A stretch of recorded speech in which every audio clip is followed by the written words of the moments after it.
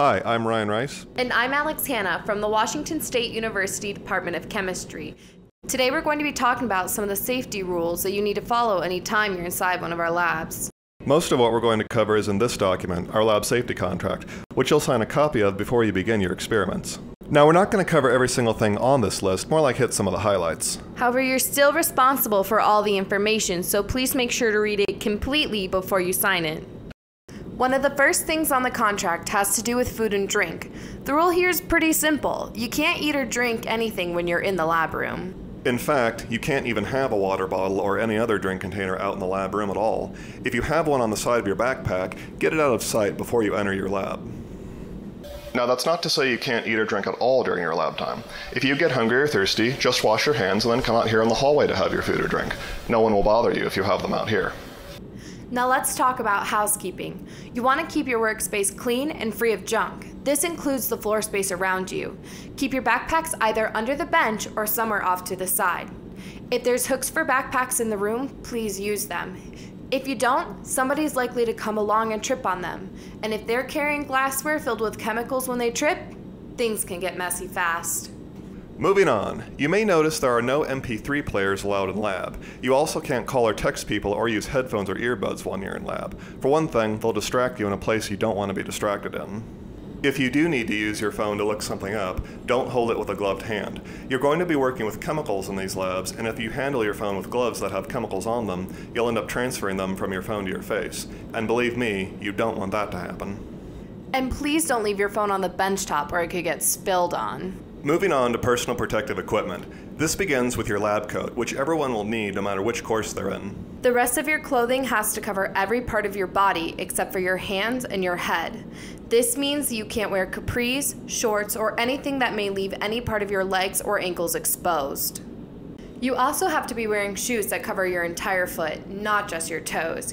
If your shoes leave the top of your foot or your heel exposed, they're not okay for lab. And if you don't show up to lab with the right shoes on, well, you could be this guy.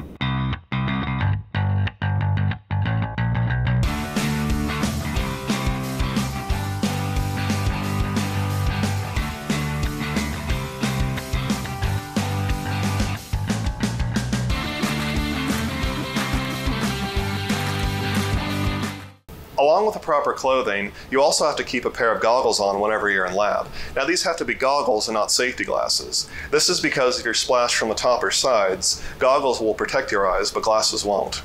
Now, when I say you have to keep your goggles on at all times, I mean even if you're done experimenting and cleaning up. Some of the glassware you're going to be working with is a little bit tricky, and if you're not careful, it might do this and get chemicals up into your face.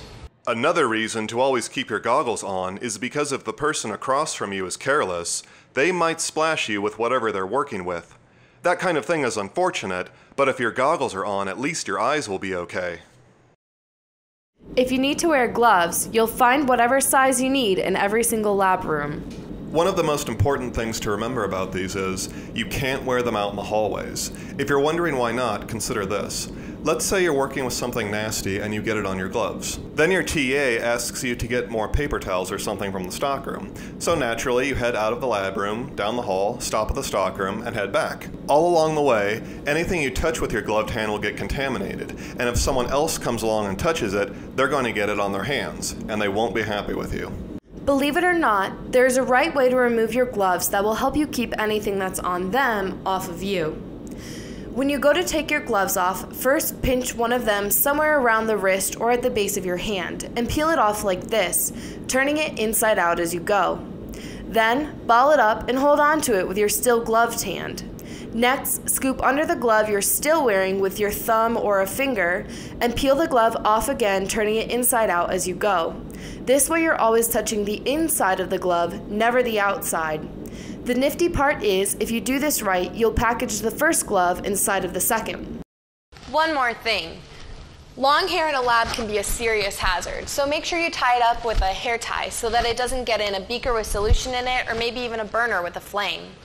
Now we're on to handling chemicals. Whenever you use a chemical, check its label to make sure it's really the one you want to use. Some of the reagents you might be given are similar looking to others and are easy to mix up. When you're done getting the reagent you need or putting waste in the waste container, make sure to get the cap back on the bottle and screw it down. Some of the compounds you're going to be working with take on water from the air if they don't have the cap to stop this. If you leave them this way, the other people in your class won't be able to use them because they'll get ruined. Another reason to keep the cap on tight is if anyone comes by and grabs the bottle by its cap and that cap is loose, bad things can happen. And it's not just bad manners to leave them uncapped. You can also lose points for this as well. If you take some reagent and you find you took too much, don't put the leftovers back in the container you got them from. Just put them in the waste container. Once you take a reagent from its bottle, it can become contaminated, and if you put it back, you'll contaminate the rest. And your lab mates won't be happy with you when their experiment doesn't work because of it. Finally, make sure to use caution when handling your reagents. Some of these are caustic, meaning they can do things like this. Wear gloves when you're handling potentially harmful reagents, like concentrated sulfuric acid. Now it's time to talk about equipment. Before you use your glassware, give each piece a quick check to make sure it doesn't have any cracks or nicks taken out of it. If one of them does, there's a good chance it will break right when you least suspect it. If you do break a piece of glassware, make sure to tell the people around you first so they can watch out while you get your TA's attention. Sweep up the pieces with a dustpan and put them in the glass waste containers, never in the trash. And don't pick up the pieces with your fingers. There's too much of a chance that you could get cut if you do. These waste containers are not just for broken glass. They're also where you'll discard your disposable Pasteur pipettes, even if they're not broken. Again, you don't want to put anything made of glass in the trash. Some of your experiments will involve hot plates. When you go to move these around, make sure to grab them by their base and not the top. If somebody else was just using the plate at your station, it may still be hot from using it, and if you touch the top, you're going to burn yourself. When you're done using your hot plate, make sure you turn it off and unplug it at the end of the day. If you don't, you may get a point penalty on your lab report.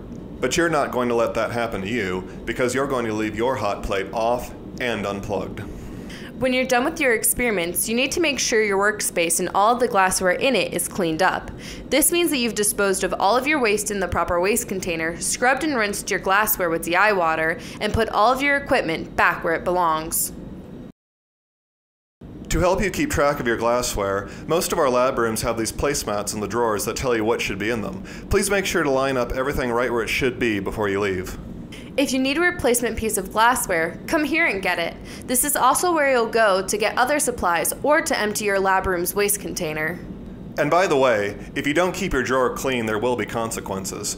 You see, at the beginning of each semester, we'll have you write your name on the front of your drawer alongside the day and time you're in the lab room. So if anyone finds dirty glassware at that drawer, we'll know just who done it, and there may be points penalties. No one wants to have an accident or become injured, but if you are, your lab room has plenty of equipment in it that can help you deal with it. First time you're in your lab room, please take a minute to memorize where certain things are. The fire extinguisher, the safety showers, eye wash stations. You are definitely going to want to know where these are ahead of time in case you need to find them when your vision is impaired. A first aid kit, and a chemical spill kit. So what do you do if you get a cut or a burn? Well, if you're cut, first let your TA know and they will help you deal with it appropriately. For small cuts, we have Band-Aids in the first aid kits we can give you free of charge. If you're burned by something like a hot plate, place the affected area under cool running water for at least 10 minutes or until the pain subsides. If you're burned by a chemical, again, get it under cool running water and hold it there for at least 15 minutes. If you get anything in your eyes, get yourself to an eye wash station right away. If you can't see, say something like, "I got something in my eyes and I need to flush it out," so that somebody nearby can help you.